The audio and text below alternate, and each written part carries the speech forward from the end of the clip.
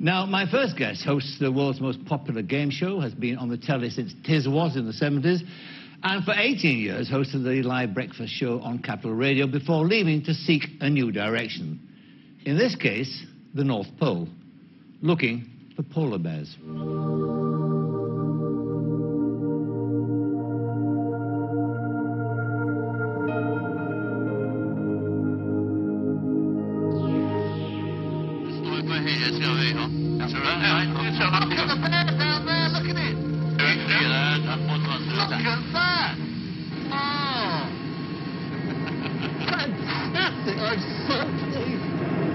Unbelievable creature.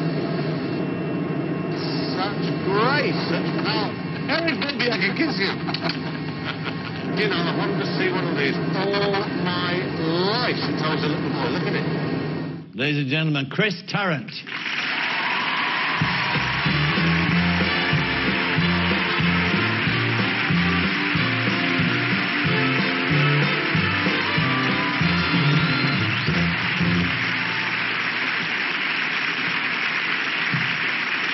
Welcome.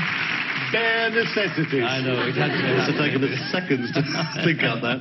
Explain the fascination of bears. They are just the most humbling, awesome, terrifying creature on the planet. Just extraordinary. And I'd seen an awful lot of bears in Alaska, in Canada. I'd seen big grizzlies.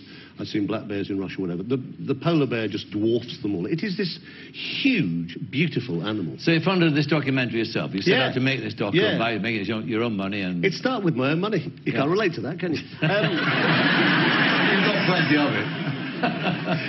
It started literally with me, one of the things I always wanted to do, literally before you die, is see a polar bear. And I wanted to get up close or whatever.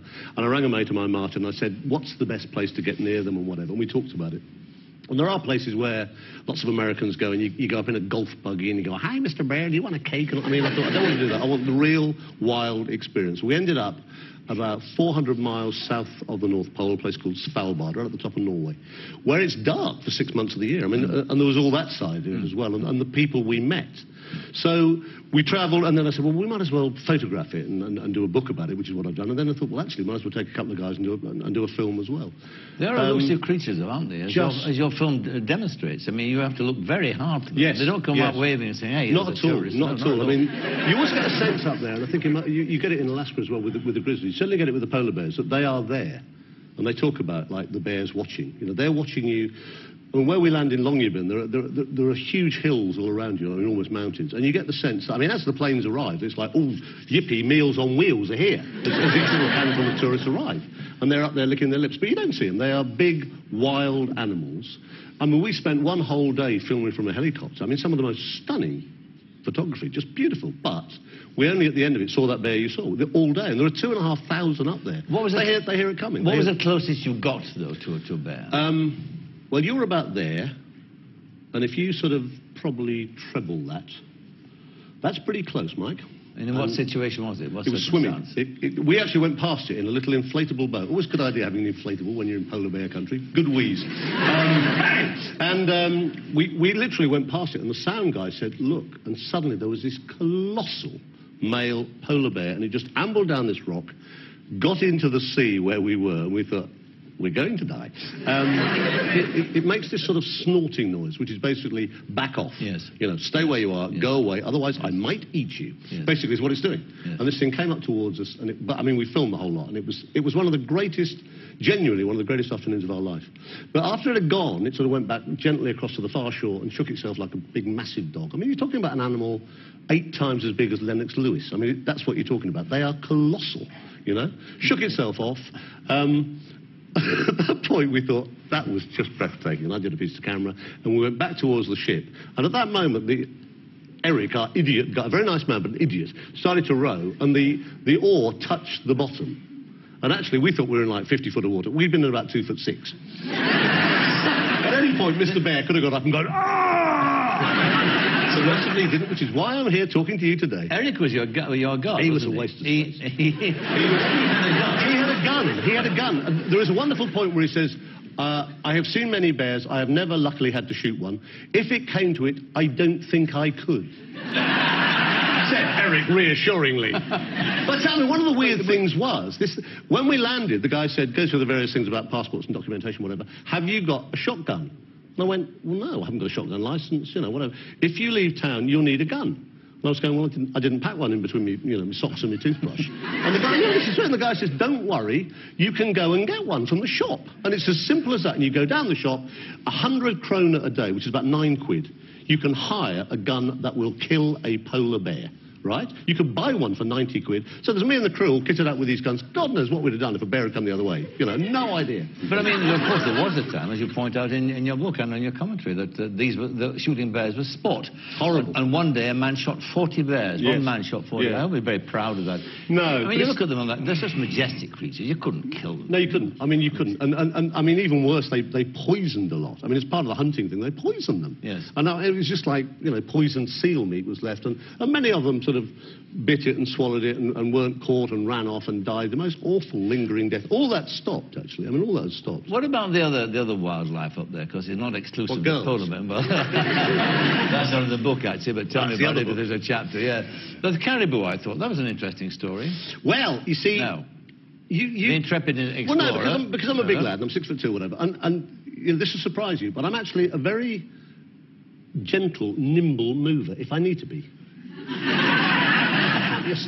You see, I see disbelief in your eyes. No, I've seen you on a cricket field. I know that what you say is true. So, we spotted, Martin and I, the photographer and I, spotted this caribou, and it was like about 100 yards away. Now, a long time ago, we tried to photograph caribou up in the Northwest Territories in Canada, and they just keep spooking. They sense you and they spook. And I said, very quietly, get out of the car, close the door like that, whatever you do, you know, don't make a noise, and we'll get as close as we can. Big long lens and all that. So we do this about 100 yards. And I'm going, come on, keep going, closer. So we do this, and we get to about 50 yards, and I think it's going to spook. Take everything you can, and like that horrible shutter noise and all this.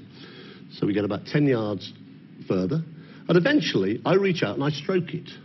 Oh. And it just sort of moves off.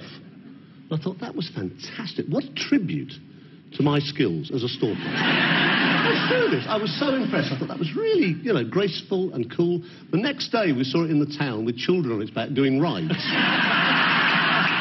That's a true story.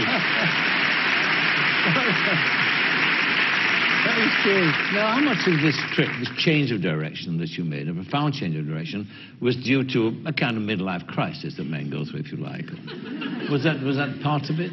No, not really. I mean, I've always had the other side of me. I mean, I'm still as mad as a trumpet, but I'm... How much I know that your dad, for instance, who we've talked about before on the programme, that he died recently too. I wonder how much it was, again, something like escaping from that kind of grief, if you like. I mean, I think Dad actually taught me my love of nature. I mean, he was, and my granddad were very much part of that. And obviously, this year, without my father, it's been awful, actually. I mean, I haven't really properly grieved. I haven't had time to grieve, and I'm not very good at that stuff. And I miss him hugely. I mean, I keep wanting to reach out to the phone and have a chat, and I think, oh, no, he's not there and stuff, you know. Yeah. But I don't think... I mean, that side of it's tough, and Christmas I'm dreading, frankly. But I don't think that's affected a change of direction. I'm still doing Millionaire. I'm still doing mad Japanese clips on Tarrant on TV and stuff. I'm just doing another aspect of myself as well. Millionaire is hugely successful. I mean, extraordinarily successful. But it leads to that kind of recognition that you get, and that kind of very familiar way of catchphrases and things like that. Well, I've always had that. I mean, even from Tiswell's days. People used to come up to me when I was doing Tiswell's and say, hello, Chris, got a custard pie in your pocket? Like, yes, I always carry one of those. So, I mean, and with the catchphrase of Millionaire, I mean, sure, everywhere I go, every day, somebody will shout out, hello, Chrissy, can I find a friend? You know, you're the first person who's ever said that to me. I mean, there's a great one. Now, last summer, and this is, you know that thing about we take the check, and well, we don't want to give you that and all this stuff, and go 50-50 and ask the audience and all that stuff. So last summer, on a really hot day, I wanted a beer, which is not like me.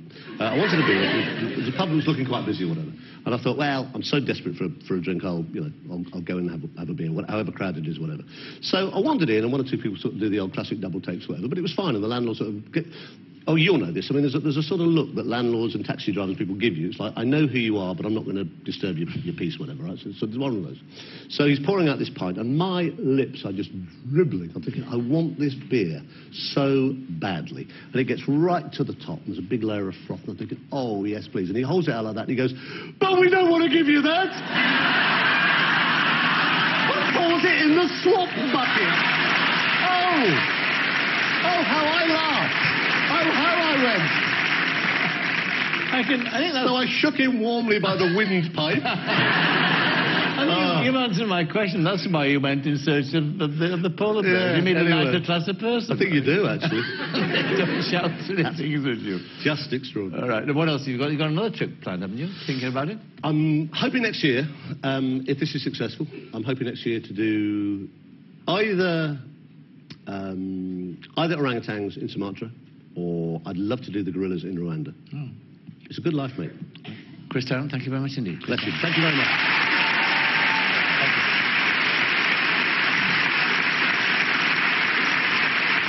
After